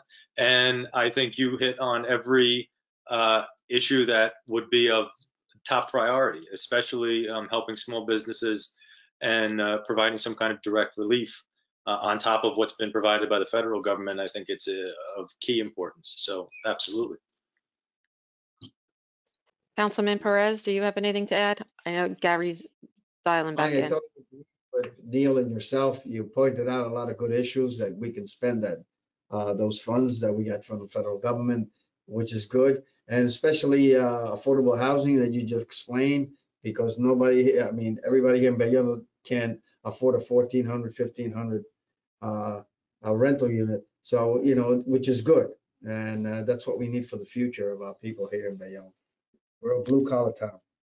And one thing, just so the public knows, it can't go for tax relief, right? That's the one forbidden one, and they made that quite clear in there.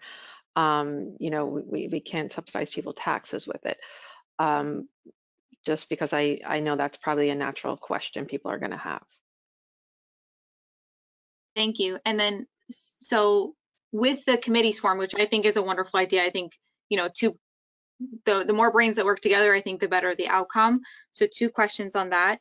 Will this committee be part of making sure that this funding is equitably distributed across, you know, different types of small businesses, the affordable housing, and making sure it is definitely getting to those businesses who need it the most in Bayonne? Will that be a priority?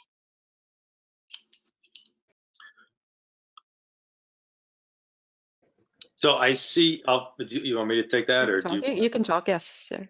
I see your point. I think that for the sake of equity and making sure that this happens in an appropriate fashion, there would have to be some sort of application process like there was the last time. The last time we worked in concert with the county. This time, again, providing that this all goes forward and these committees are formed, et cetera, we would have to explore that to determine, A, would we partner with a group that has done it in the past and has experience doing it? Would we form some version ourselves and look at it that way? But I don't think that one group should determine what is not a worthy cause. I think we should make suggestions, and then by the time, if it does go down the line to businesses, there should be some kind of process for that would involve the business directly. I just like to say, Melissa, I think every business that put in for some relief in the other grant programs, I think everyone got something. We lowered the amount to make sure no one went without. So everyone who applied really did get something in Bayonne if they were eligible.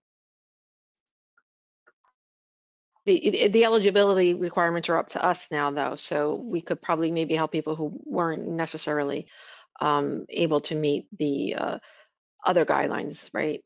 But that's a lot of it's still fluid, though, because it's very new and we got it. We're still reading through it. We're still going through the needs, you know, of what's best and looking at the things that need to happen. I think I could, Gary, can you speak or no? Oh, nope. Okay. I lost him. I don't think he wants to talk to me. No. I think like this is wonderful to hear. And my last question, and I'll let everybody go, is do you think that this committee could be made up of members of the public, whether it's, you know, some of the small business members, some other advocates that we have in the city? Do you think that you'd be open-minded to maybe including them as part of that, to have different and diverse suggestions to ensure that, you know, the city of Bayonne is being taken care of?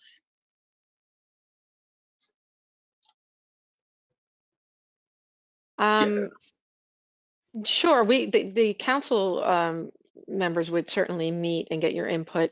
The committee that we're talking about would be more of an internal committee. That would be up to the administration, you know, the mayor's, that would be the mayor's office call on the admin side if they wanted to involve the residents and have some public input. I mean, I think it's a great idea, but it's really not our call. I mean, certainly, I'm sure Mr. Carroll and Mr. Galais would gladly meet. All of us can meet because they'll also keep us in, and we'll get to myself, Councilman Galais, and Councilman Perez will also be able to go back and forth and give them suggestions also. So you can reach out to any of us, and if you would like to have some meeting, that's absolutely doable. But again, to be formalized, it would probably have to come from the mayor, how he wanted to handle that. Completely understood. Thank you all for your time. And just one last thank you for getting the vaccinations going and partnering with the City of Bayonne and the Board of Education, because our kids need to be back in school and teachers need to be safe. And, you know, thank you for all your work on that too. I appreciate it very much. Thank you. Thank you. Thank you. Can you hear me now? Now we can. Yep. Okay. Any more comments? No, that is it. No, me, You, okay, me, who's me? Mike Oh. Resigno. Oh, Oh, Mike. Okay. Hi, Mike. How are you? Mike Resigno's back. Do you have a comment, Mike?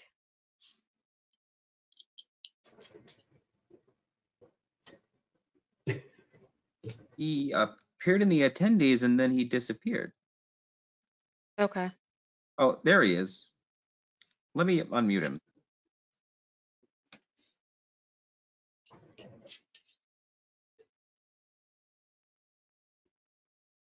Mike, you just need to unmute yourself.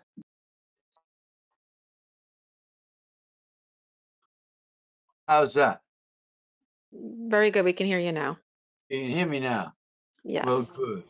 What I found very interesting was that everybody that wanted to speak on marijuana missed the 01 and they spoke on the 02, which when I was growing up was, geez, we kind of forget things and miss things.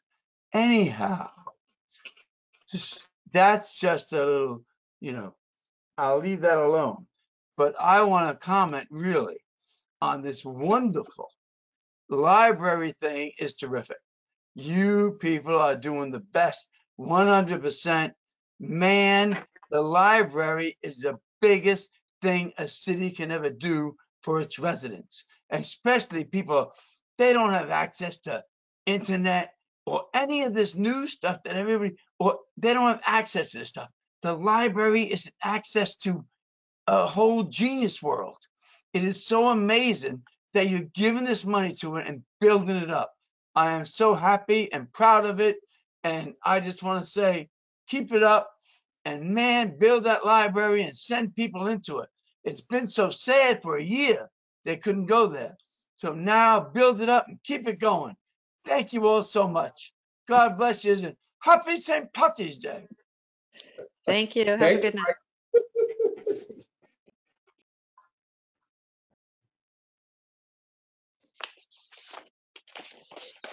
Okay, Madeline, I think that's all the speakers.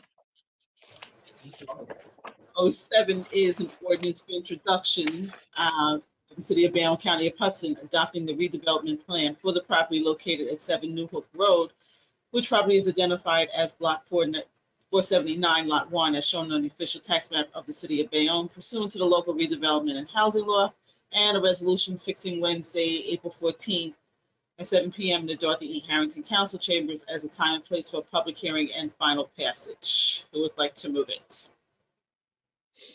Move it. Second. And on that resolution and introduction, Mr. Carroll. Aye. Mr. La Palusa? I lost him again. Mr. Perez? Aye. Ms. Nadrowski? Aye.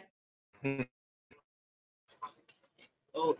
is an ordinance of the City of Bayonne, County of Hudson, adopting the redevelopment plan for the property located at 471 Broadway, which is identified as Block 210, and the lot should read 2.01, 26, and 27, as shown on the official tax map of the City of Bayonne, pursuant to the local redevelopment and housing law, and a resolution moved by Councilmember Perez fixing Wednesday, April 14th at 7 p.m. in the Dorothy E. Harrington Council Chambers as a time and place for a public hearing. Who would like to second?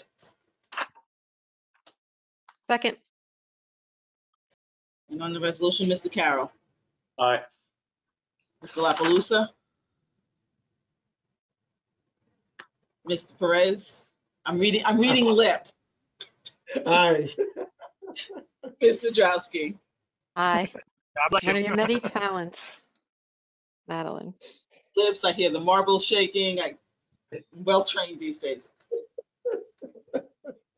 09 is an ordinance of the City of Bayonne, County of Hudson, approving the financial agreement by and between the City of Bayonne and the SWL Urban Renewal LLC for the property located at 69-71 New Hook Road, which is identified as Block 416. I have a discrepancy on the lots at this point, so I'm just going to introduce it as Blocks 416, possibly lots 1 and 2. As shown on the official tax map of the City of Bayonne, and a resolution moved by Councilmember La Palusa, fixing Wednesday, April 14th at 7 p.m. in the Dorothy E. Harrington Council Chambers as a time and place for a public hearing and final passage. Mr. Perez, will you second? Second. And on the resolution, Second. Mr. Carroll. Aye. Mr. La Palusa? Aye. Mr. Perez? Aye. Ms. Nadrowski? Aye. I want whatever anybody is thinking right now. 10 is an ordinance amending and supplementing the revised general ordinances of the City of Bayonne, Chapter 4, license registration and business regulations. This is fixing section 4-29, which is the towing section. And a resolution moved by Councilmember Perez, fixing Wednesday, April 17th at 7 p.m. in the Dorothy E. Harrington Council Chambers as a time and place for a public hearing and final passage. Mr. Carroll, will you second? Second. And on the Aye. resolution, no. Mr. Carroll? So I'm seconded. No, you're It'll voting. come back around to me for a vote, right? Yes. Yes. Okay. Aye. Mr. La Palusa? Mr. Perez, Aye. Ms. Nadrowski. Aye. 011 is an ordinance amending and supplementing the revised general ordinances of the City of Bayonne, Chapter 7, Traffic. It is deleting one restricted parking zone, and a resolution moved by Councilmember La Palusa fixing Wednesday, April 14th at 7 p.m. in the Dorothy E. Harrington Council Chambers as the time and place for a public hearing and final passage. Mr. Perez, will you second? Second. And on the resolution, Mr. Carroll. Aye. Mr. La Palusa? Mr. Perez? Aye. Aye. Aye. And Ms. Nadrowski. Aye. And consent resolution is moved by the council as a whole, ordering the following communications to be received and filed. It covers C1 through C35. Any questions on the communications?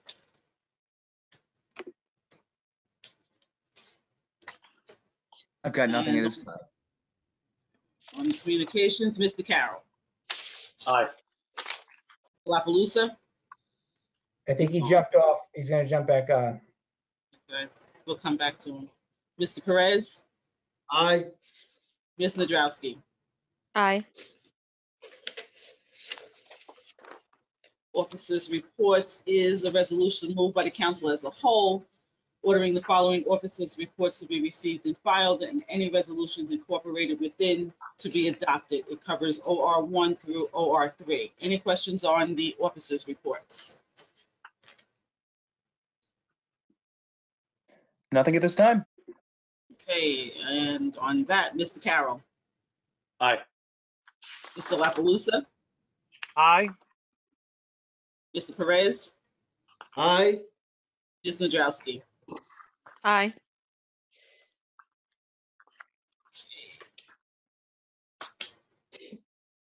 And consent resolution for the resolutions is a resolution ordering the following resolutions to be adopted. It covers CR 1 through CR 26. It's moved by the council as a whole. Any questions on any of the CR's consent resolutions? I've got nothing at this time. Two there. And on the consent resolutions, Mr. Carroll. Aye. Mr. La Palusa? We lost him again. Mr. Perez? Aye. Ms. Nadrowski?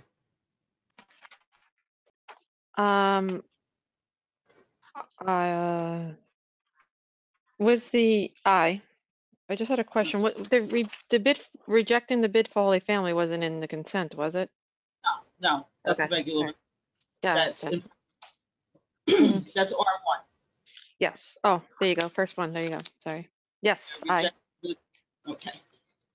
Is rejecting the sole bidder for the renovations and alterations to the Bayonne Economic Opportunity Foundation for the reason the bids exceed the engineer's cost estimates. Would like to move it. Move it. Second. Second. And on that resolution, Mr. Carroll. Aye. Mr. La Palusa? Mr. Perez? Aye. Aye. Ms. Nadrowski? I want to make a statement on this. This is very concerning that we are rejecting the bid. I understand why we're rejecting the bid, and we need to reject the bid because it's way over what it should be that we can afford. But this project, we purchased this property a full over 2 years ago, and it's way behind schedule. This was supposed to be open and have kindergarten in there. At the very least, the office space should have been renovated. When we did this project, we purchased this. The city purchased this school. We turned it over to the BOF for doing the renovations to make it our Head Start program and move our BOF offices there. And then the collateral is the 3 properties that BOF currently uses, and they will be sold to then pay back the debt for the Holy Family. Now, the city is not really out money because BOF does make the scheduled payments for us. But that's 3 properties that are not on our tax rolls, that they should be paying Aye. taxes when it's done.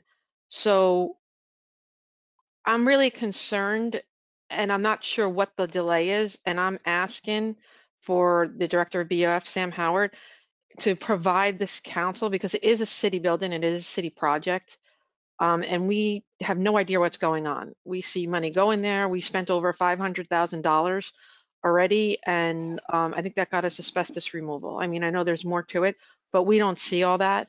So I would ask that we get provided a report on at least a quarterly report of what activities, and I would like a new detailed timeline of when exactly we can anticipate that this building is going to be ready for use, so that we could, one, sell the properties and pay back the debt and get those other properties back on our payroll. And more importantly, is to have this building functioning as what it was bought for, to expand our BOF services and to expand our Head Start, especially given getting over COVID. We have more people who fall in that category and are needing those types of services, and we are not able to provide them. There's a long waiting list for Head Start, and this project was, we went for this and we purchased this property wanting to expand that and giving that opportunity to more residents to satisfy that need. And I mean, 2 years is a long time. And if maybe the city engineers, maybe the city should be wants to, help out on this. I don't know what the holdup is. My understanding with these bids is it was bid out in a way that made it difficult for people to bid, because they build the whole job as one, which is kind of unusual. Not my area of expertise, but again, I'm just making it known that I think the city needs to, get a little bit better understanding and a bit of transparency on where this project stands.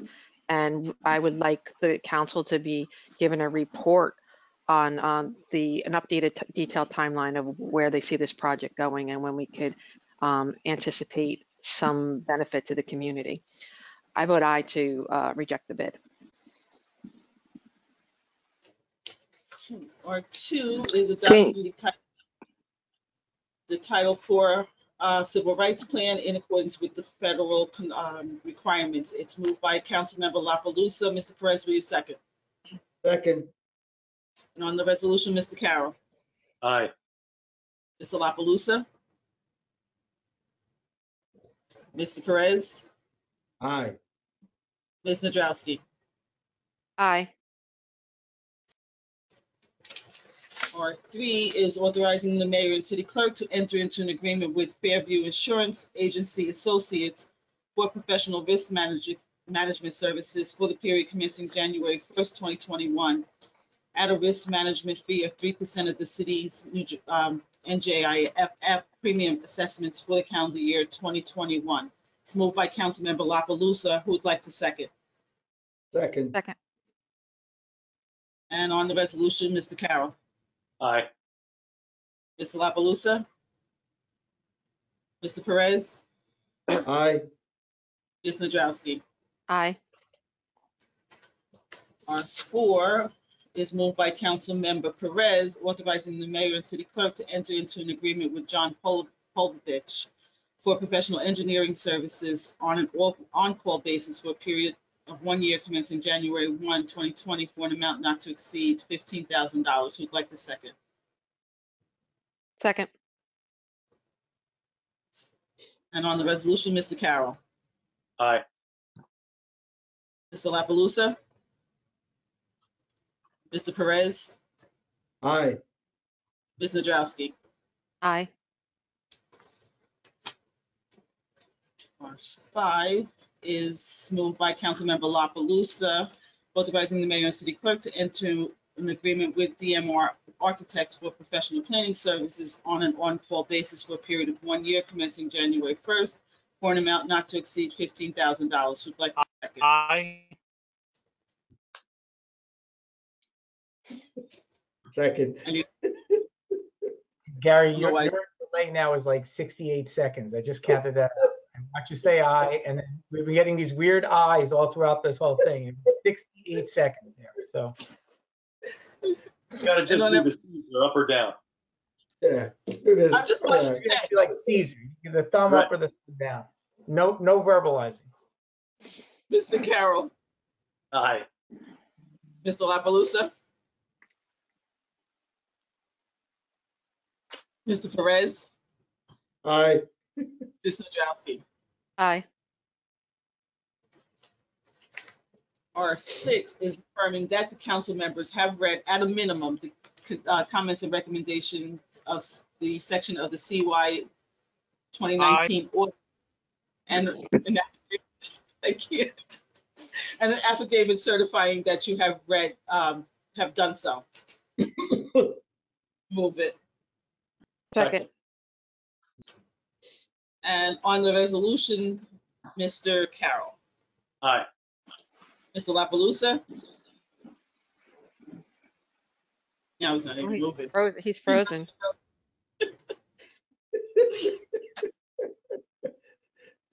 Mr. Perez.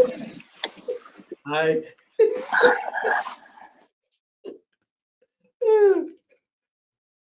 Karen. Aye. Okay.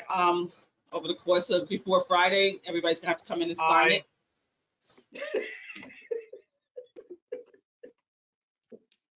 Okay. R7 is authorizing the third extension of agreement CY 18043 with Liberty Humane Society for a period commencing January 1 through April 30th, 2021 for an additional amount of $28,300, making the total contract amount not to exceed $242,908.30. Who'd like to move it? Move it. Move it. Second.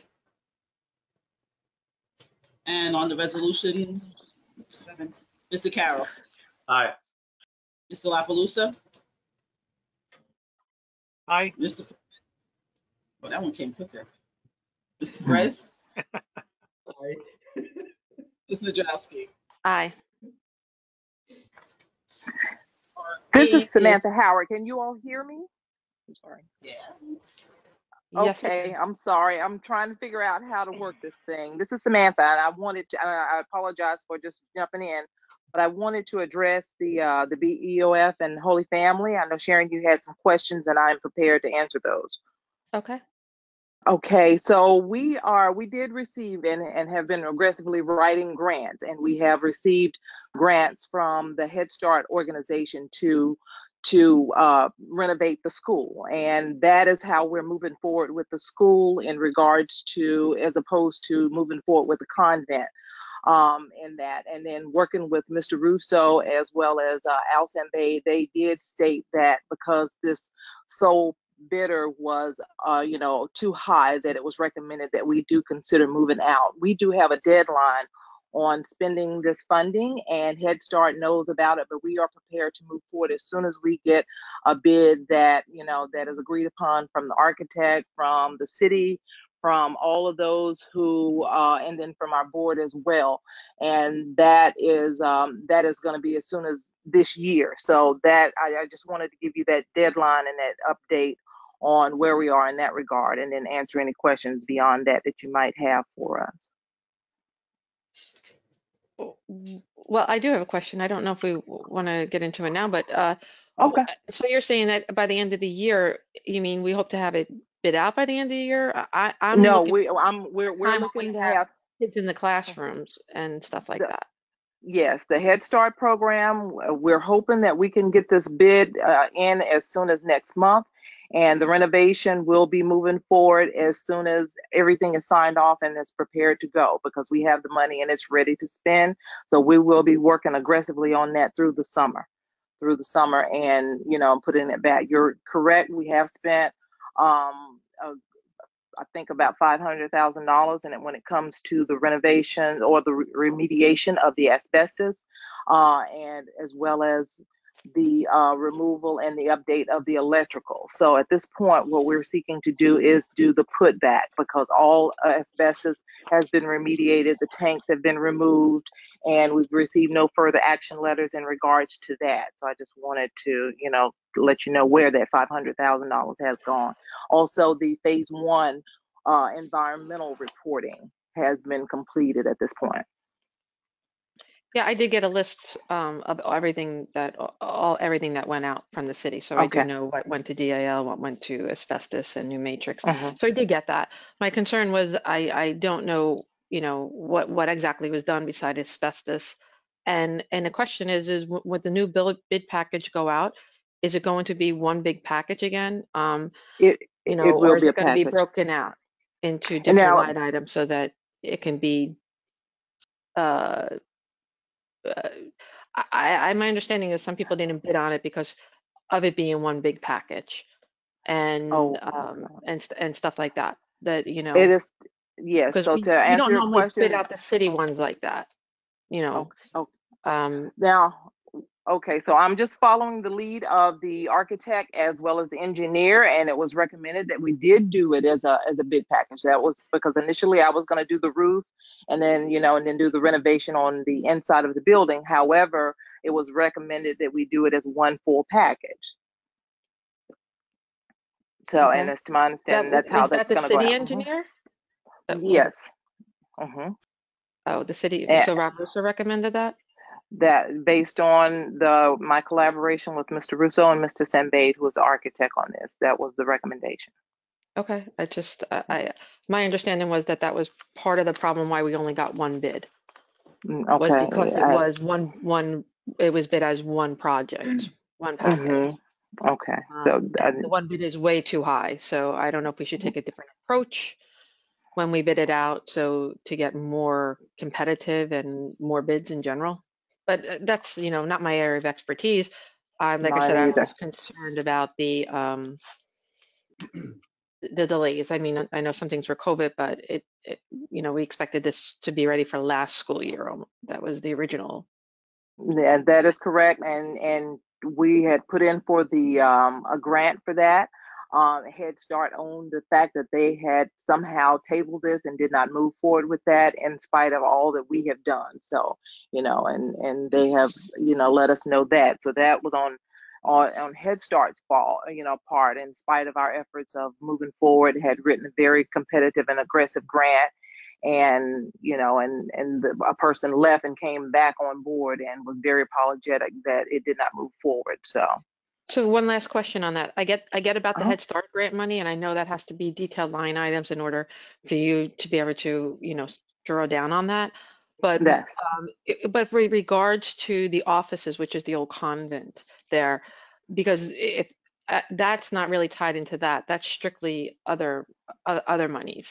That So is correct. can we move forward with that? Because at least that would alleviate two of the properties if we can move into there two of those BOF properties, which really, I know that's where you're housed at. They're not really the most conducive work environment there. Is there a plan because that's what I mean, if you bid it out separately, could that work have been going on and No, at least get that off? yes, and I'm sorry. And when you said together, I thought you were referring to the roof as well as the renovation of the school. We are not including the convent in this. So you're right. That is two separate bids. We are not including the Oh, okay. convent in with this. So no, I'm sorry. When you said together, initially it was the roof bid as well as the renovation of the interior of the building. But that was the recommendation that it be put, those two items be put together, those two projects be put together. Okay, Sam, that's fine.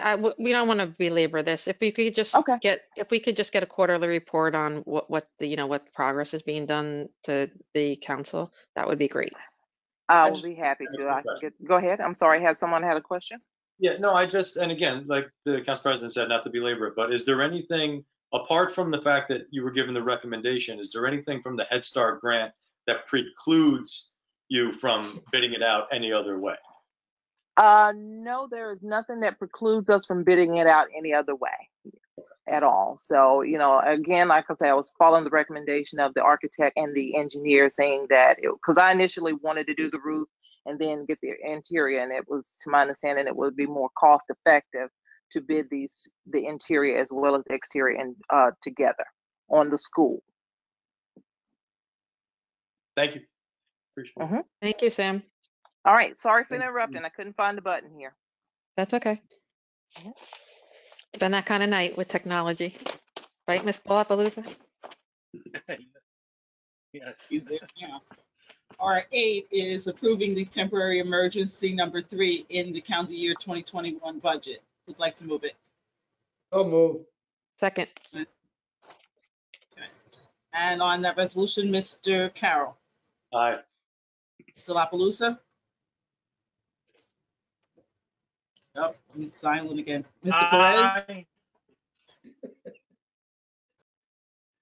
Mr. Perez, Aye. Ms. Nadrowski.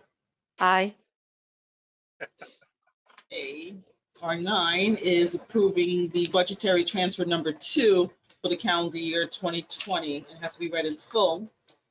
So it's resolved that the appropriation reserves transfers as set forth below pertaining to the calendar year 2020 appropriations being the same are hereby authorized, and be it further resolved by the comptroller that the comptroller be and is hereby authorized and directed to make the said transfers in accordance herewith.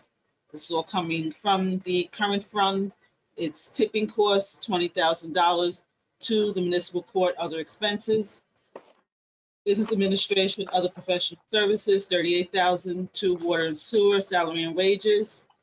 From the business administration, other professional services, $100,000, to engineering services, other expenses, $100,000.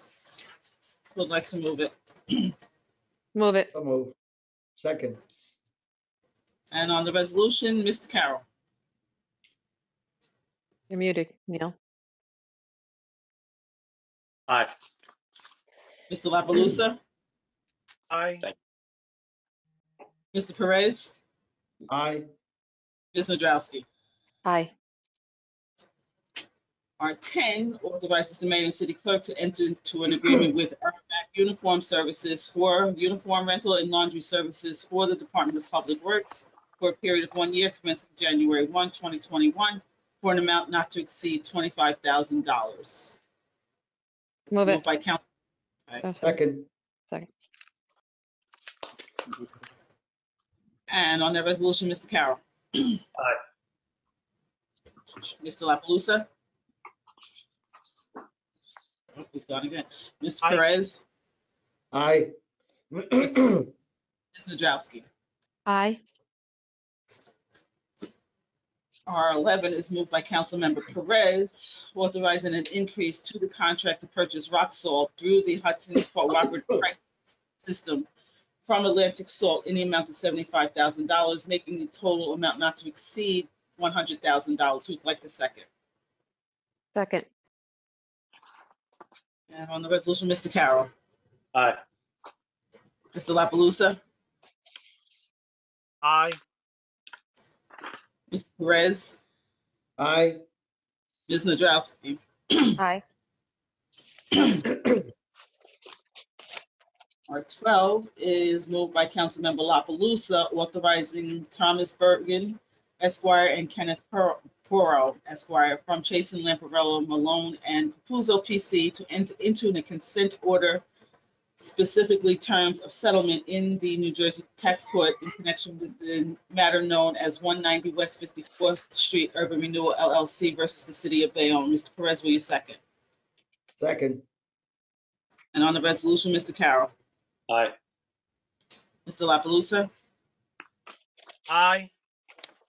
Mr. Perez, Aye. Ms. Nadrowski. Aye. 13 is moved by Councilmember Perez, authorizing the tax assessor, law director, and the special tax counsel to correct errors in the tax assessment, sign stipulations correcting said errors, and file any settled municipal tax appeals on behalf of the City of Bayonne. Would like the second. Mr. Second. Blaze is not here. And on the resolution, Mr. Carroll, Aye. Mr. La Palusa, Aye. Mr. Perez, Aye. Ms. Nadrowski. Aye. Okay, I have a couple of add-ons, and it's from the Honorable James M. Davis, appointing Ryan Blake to the Zoning Board of Adjustments as alternate number 3 for a term to expire December 31st, 2023. Move it. Second. And on that one, Mr. Carroll, Aye. Mr. La Palusa, Aye. Mr. Perez, Aye. Ms. Nadrowski. Aye. 2 authorizes the mayor to execute the option to renew agreement number CYS 15042 between Maria Sarabides trading as Let's Eat concession for the lease of the pool's concession for a period of 1 year commencing May 1st, 2021 at a lease price. I want to make sure the lease price was the same amount. At the lease price of $8,222.22. Move it. So move. Second. Second. And on the resolution, Mr. Carroll, Aye. Mr. La Palusa, Aye. Mr. Perez, Aye. Ms. Nadrowski. Aye. And 3 is declaring Saturday, April 24th, 2021 as the city's annual Earth Day cleanup. Move it. Second. Second. And on the resolution, Mr. Carroll, Yeah, aye. Mr. La Palusa, Aye. Mr. Perez, Aye. Ms. Nadrowski. Aye. And 4 is authorizing the mayor and city clerk to enter into an agreement for the advertisement kiosk administration to Capital Outdoors, Inc. for the period of 5 years commencing from the date of the contract at no cost to the city. So moved. Move. Second. And on the resolution, Mr. Carroll, Aye. Mr. La Palusa, Aye. Mr. Perez, Aye. Ms. Nadrowski. Aye.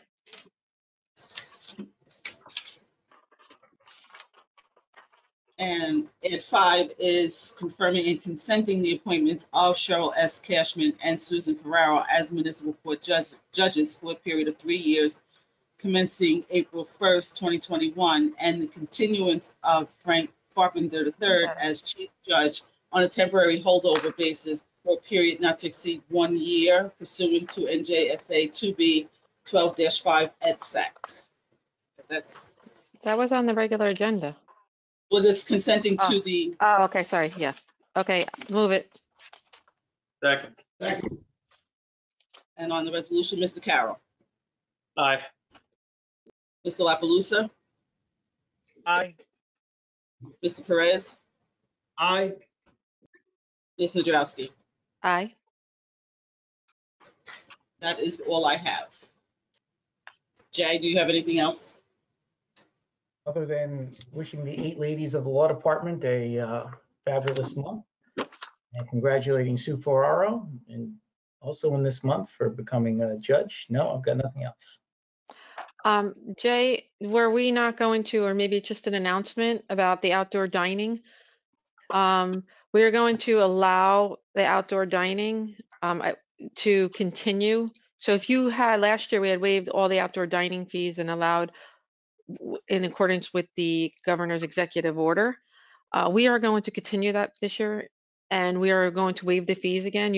If you already, businesses who already have applied and got their approval last year, as long as they are not expanding and they are staying within the same footprint, they don't need to take any other action than just to let us know that they will be doing outdoor dining. If somebody did not take advantage of it last year and would like to, they will have to come out and fill in the paperwork, but there will be no fee for it. But they will have to fill in the paperwork and go on file with Madeline at the city clerk's office and our zoning that you are doing an outdoor and make sure that it complies. But again, there will be no cost. And if you had done it last year, we just ask you to notify us that you will continue. And as long as you're changing anything, they don't have to recertify, right, Jay? They have to certify that they're not changing anything. So okay. They'll just notify the zoning officer that we're going to have the same footprint, but they have to file a document that certifies to that so that we don't have to. And they also have to provide their updated insurance information for this year. Correct. There will be a letter going out. In fact, I had to help edit that, and that will notify the existing businesses of the their ability to renew again this year under the same conditions. Yeah. And So I'll take, go ahead. Nope, that's it. I was gonna take a motion to adjourn. Move it. Motion. And a second, Second. Second. and on the motion to adjourn, Mr. Carroll, Aye. Second. Mr. La Palusa. All night. I'm gonna go with yes. Mr. Perez Aye. Aye. and Ms. Nadrowski. Bye. And I again want to wish everyone a happy St. Patty's Day and a wonderful International Women's Month. And let's have a good night. Gary, get that fixed. 2 o'clock this morning, we're going to hear Happy St. aye. Patty's Day, everyone. Thanks for the entertainment.